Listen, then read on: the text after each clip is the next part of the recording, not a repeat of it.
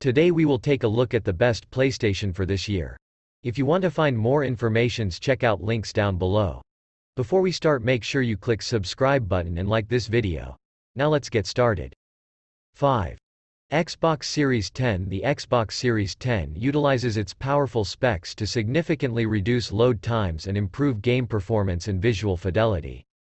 But while features such as quick resume and extensive backward compatibility give it an edge, it's lacking in key areas, notably, significant UI improvements and captivating exclusives. The deal is sweetened further thanks to numerous quality of life features enhancing your gameplay experience. Even though Xbox Game Pass is mostly populated by older titles, many are optimized to take advantage of Xbox Series 10's hardware, such as Gears 5, Forza Horizon 4, and Sea of Thieves. It's a great place to experience new-gen games for less. The Xbox Series 10 represents the ideal time to jump into the Xbox ecosystem for the first time. It's also above and beyond the quality longtime Xbox fans have come to expect. 4. Steam Deck. The Steam Deck is easily one of the most anticipated pieces of PC gaming tech. As you've already seen from the memes, the Steam Deck is pretty massive. It's 11.7 inches from end to end, which is more than 2 inches longer than a Switch, and at 1.5 pounds it's quite a bit heavier.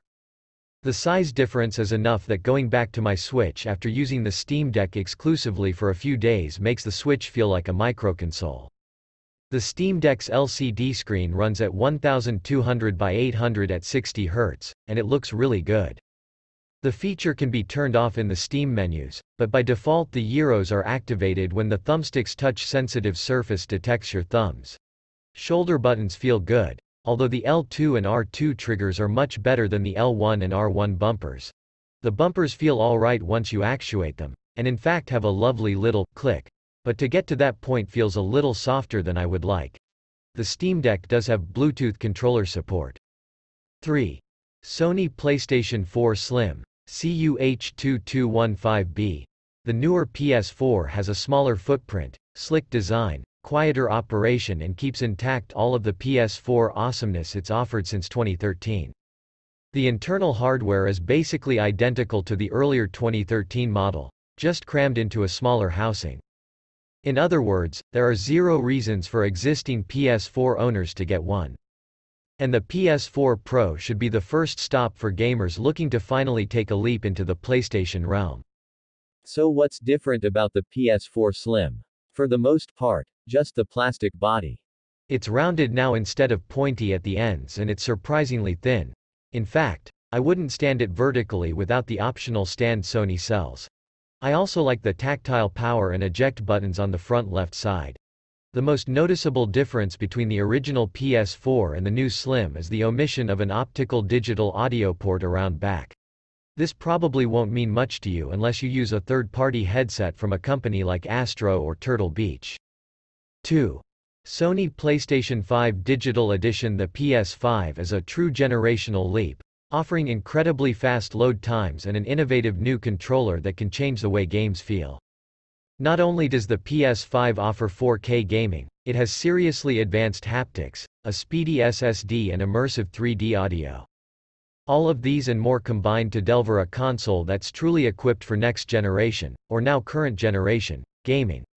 That massive chassis allows the PS5 to pump out some serious performance while staying mostly cool and quiet, but the sheer size of the new PlayStation could be an issue for those with small entertainment areas.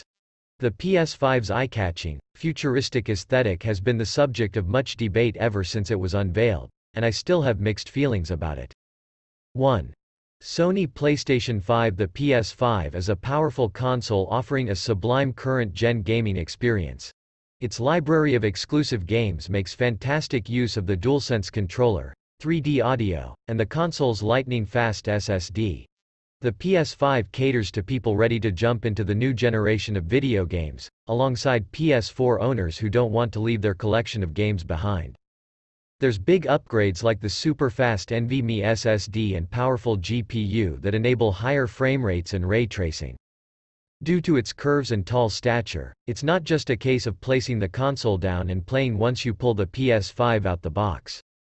You'll need to wrap your head around the PS5's attachable stand first. which isn't exactly the most user-friendly experience. The front of the PlayStation 5 has a USB-A and USB-C port, while the back sports two USB-A ports, a HDMI 2.1 port, an Ethernet port and a power port. There are no proprietary ports on the console, which is always a bonus if you need to replace the odd cable.